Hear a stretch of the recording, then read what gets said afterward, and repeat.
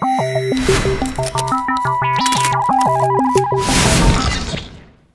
guys, it's David from theunlocker.com, and today we have a jailbreak tweak. This one's kind of cool. It's going to show you how you can use proximity and accelerometer sensors to control sleep mode in iOS 7. That means you can have it go to sleep when it goes in your pocket, automatically turn back on when it comes out, do things when it lays flat on a table, etc., etc. In order to do this procedure, you must be jailbroken. If you're not, please click on the link below to be taken to our jailbreaking page. Then choose the device that you have and then the version of iOS that you have and do that procedure there. Once you're done and you have Cydia installed on your device, you can come back to this procedure to continue. Okay, we're going to open the Cydia store. We'll tap search at the bottom right and we're going to put in FaceOff 7. You can tap purchase, then sign in with whatever account you want to sign in with, enter in your passcode, choose your payment method. Once you've completed payment, just tap close and the purchase will turn into an install. Tap that, tap confirm, wait for that to install, then tap restart Springboard and wait for that. And once it restarts, simply go to settings, click on FaceOff 7, and you'll see a bunch of options in here. Obviously, you have the kill switch at the top, which just turns it on and off.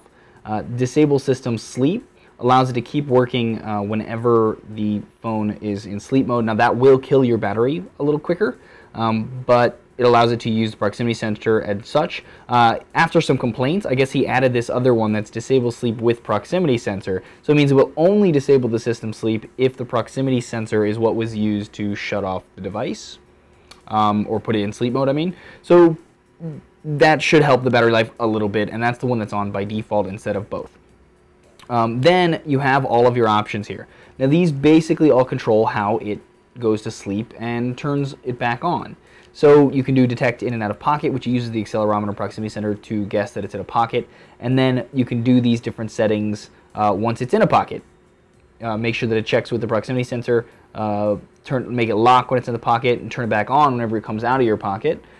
Other things down here you can do enable on face down. So if you put the phone face down on a flat surface, it will lock the screen for you, so you don't have to push the button. Same thing for face up.